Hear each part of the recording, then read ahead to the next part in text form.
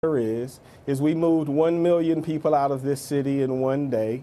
We had 0 fatalities. We kept all of our hospitals open and clear. We handled 797 automobile accidents. We only had 14 major accidents. And we sheltered 400 kids and got them back to their family today. And none of that was reported. And Hartsfield-Jackson Airport is continuing to operate. Now, it's fair to talk about what's on the interstate. And when I leave here, I'm going to help feed folks who are stuck on those cars on the interstate. But I think it would be fair of CNN to point out that I do not have jurisdiction over the highways in the city of Atlanta and never have. I'm happy to point that out, but obviously the problem seemed to, at least again, I said, you know, we're talking to people at bus depots, et cetera, schools in Atlanta, the children had to spend the night. I mean, this was something that extended both within the city limits and outside them. And you tweeted, sir, yesterday morning, quote, "Atlanta, we are ready for the snow. For useful numbers and information, make sure you read our press release."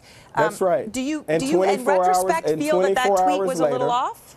And 24 hours later, if you put up the images of the city right now, the city, after a severe storm weather event, is functioning and 80% of our streets are clear and 0 fatalities occurred. And we handled 797 incidents and got all of the children in the APS school home. So the answer is we can always get better. I certainly want the people who are stranded on the highways and interstates to get home to their families. And that's why I have on my coat, because that's where I've been. I'm going back there when I'm done.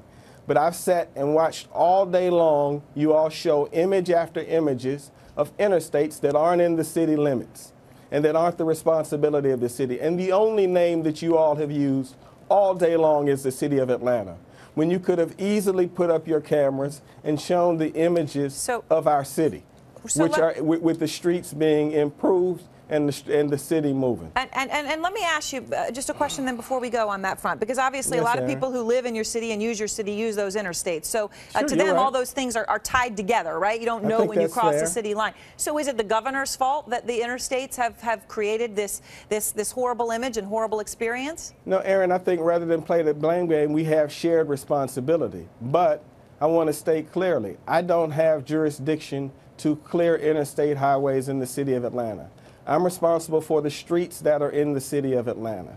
And as of today, one day into a severe weather event, we got our streets cleaned, we kept our hospitals open, we kept our people safe, and the city of Atlanta is running again.